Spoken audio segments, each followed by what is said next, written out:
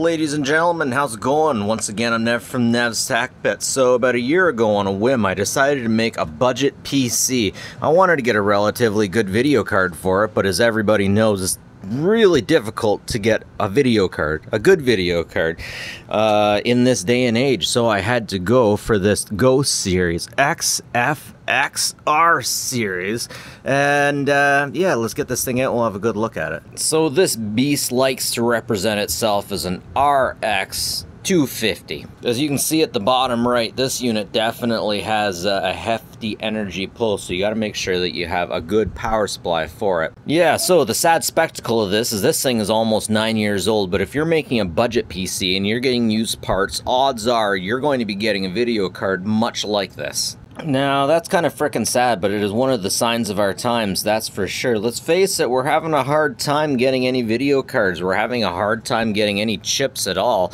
Geez, even the auto industry are having so many problems. The supply chain's pooch. There's people who can work who just choose not to because they won't get anywhere near enough money. The class warfare between the rich and the poor is at an all-time high, and there's something called the middle class. But none of that really matters, because all that we really want to know is, will it play Fortnite and will it play Grand Theft Auto? Alright, so I got this unit booted on up, and it looks like to Windows it identifies as an R7 200 series.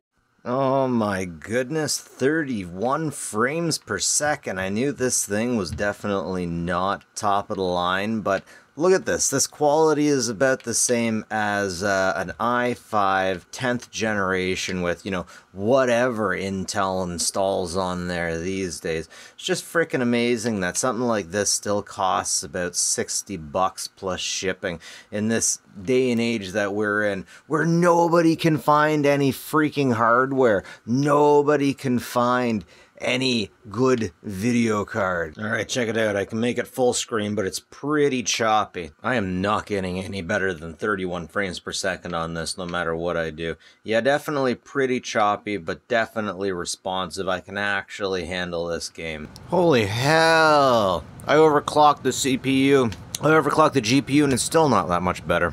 Alright, so Fortnite's definitely taken a lot better to this video card. I'm actually rocking about 30 frames per second in the weight area. Well, now it's up to 50. We are in the Santa bus. That is looking pretty good at 60 frames per second. Looking down at 60 frames per second. We are descending at about 50 frames per second. Not so bad. Things are looking pretty good, and it's one of those situations where as soon as I say things are looking good, everything freezes. Little does my squad know that I accidentally selected squads and not solo like I meant to. I guess that means if my kids start screaming, then I have to leave, but otherwise I can try. Wow, that's pretty rough. It would probably be good if I had speakers right about now.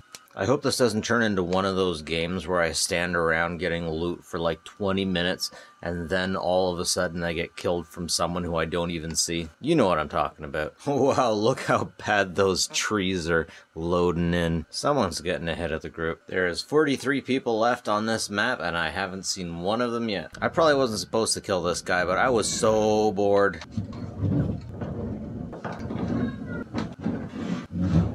Alright, I'm calling it. Ladies and gentlemen, that's it for me, Nev from Nev's Tech Bits. This is what we got going on. 60 frames per second in Fortnite, my guys. What the heck is this? We should probably go back now. Have a good one, folks.